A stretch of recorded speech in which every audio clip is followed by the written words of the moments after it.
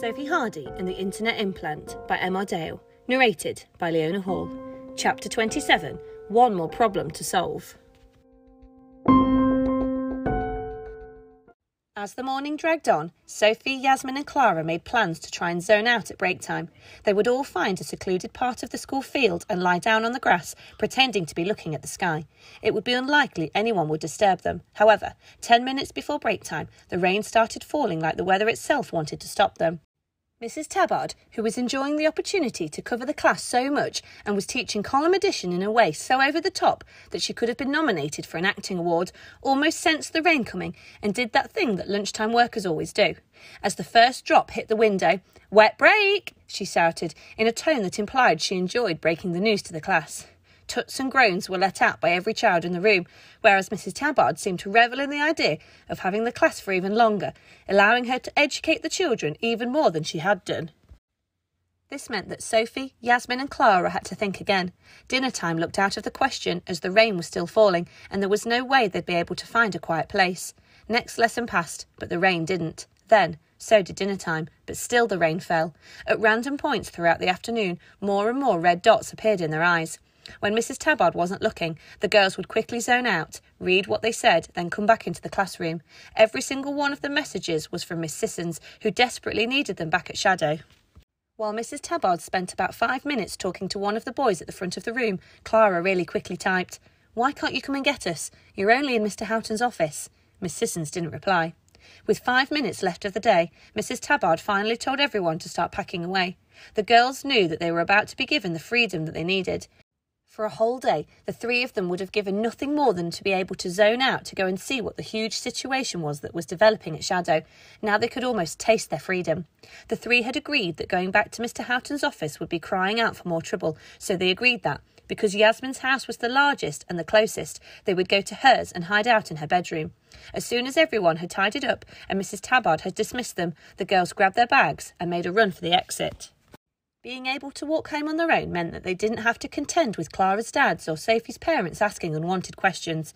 They ran all the way to Yasmin's house. Her mum, Zoe, was in the kitchen and Dad was on a call in the other room when they burst in.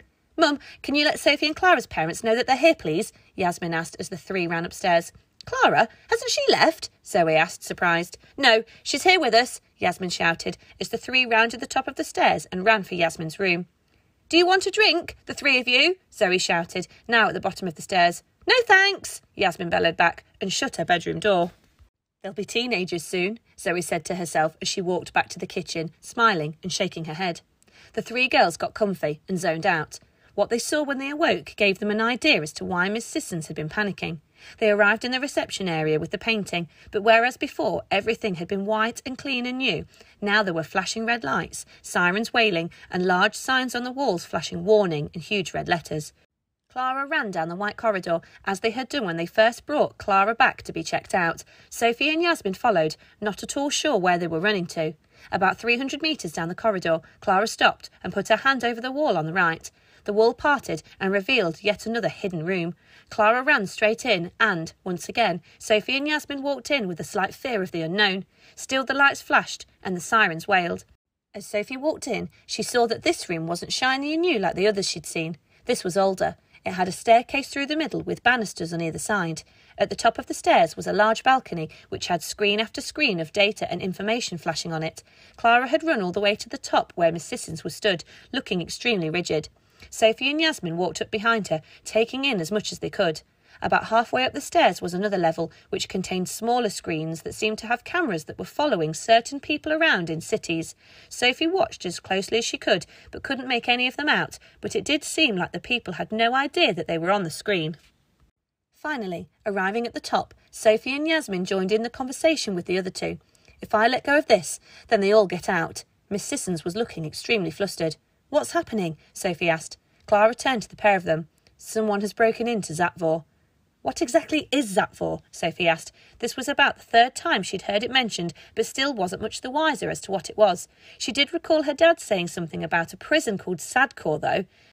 "Well, you know how we protect Earth from the worst of the worst," Miss Sissons began, still clinging on to the buttons and levers for dear life. "We need somewhere to house the creatures that we catch. That's what Zatvor's for." A prison, then? Sophie asked, knowing full well she was already right, having remembered that Clara had said this to her earlier. Yes, and someone has broken into it, Miss Sisson turned to say, not moving a finger. Why does someone want to break into your prison? Sophie asked, trying to gain as much information as she could. Probably to break someone out, thought Yasmin, shrugging her shoulders. Yes, Yas, Miss Sissons replied. Dale Nathan must have got in there somehow, and now plans to unleash every mythical we've ever caught, meaning Mr. King has no choice but to release the agents on Nathan's terms. But why is it taking them all day? Your first message came through this morning. Is he still trying? Sophie asked. Miss Sissons tried to mop her brow on her shirt, but couldn't quite reach. The first signs of a break-in came this morning. Alarms were triggered and the doors were opened. I put the whole thing into emergency shutdown, which stopped him for a few minutes. But as he used to work here and knows his way around, it didn't take long for Nathan to hack in again. More doors opened and we got closer to a full breakout. So what's stopping them now? Yasmin asked. They still have one door to open, the main front door. If that were to open, then it would let out every creature we've ever caught. The world would be under threat from countless beings and demons. Mr. Nathan has been fighting me from inside the control room in the prison, trying to open it. However, as long as this button is pressed, that door stays shut. He hasn't tried for a while. I think he's waiting for me to tire, but as soon as I let go, he will be hacking away again. We have to stop him before he can let everyone out.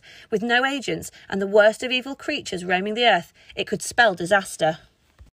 Isn't the force field around Earth due to fail soon, meaning the world will be under threat anyway? Sophie asked. Yes, replied Miss Sissons, but the way that Nathan is sabotaging the system like this would deactivate that force field early. The world would be opened up not just to creatures from Zatfor, but every mythical creature the world, or even the universe, has to offer. All that would be in their way would be you three. Clara, Sophie and Yasmin looked at each other. Are you ready for your first proper mission? Clara asked with a twinkle in her eye. Ready to stop Dale Nathan once and for all? Sophie and Yasmin also couldn't help but smile. They were going to go and save the world. Miss Sisson said authoritatively, Clara, give them a link. Clara zoned out to type the link and then reappeared as it came through. Miss Sissons was clearly revelling in her new role as leader. There should be some time dilators kept in the room he's in. You need to get one and stick it to the side of his head, she then said. Will time move slower or faster for him? Sophie asked. Much slower. 1 minute for us will be about 1 nanosecond for him, Miss Sissons replied. Sophie nodded and understood what needed to be done. Clara smiled at the opportunity of revenge and Yasmin simply said, let's go get him. The three of them all zoned out of shadow and, still wearing their school uniforms as avatars, arrived at Zatfor.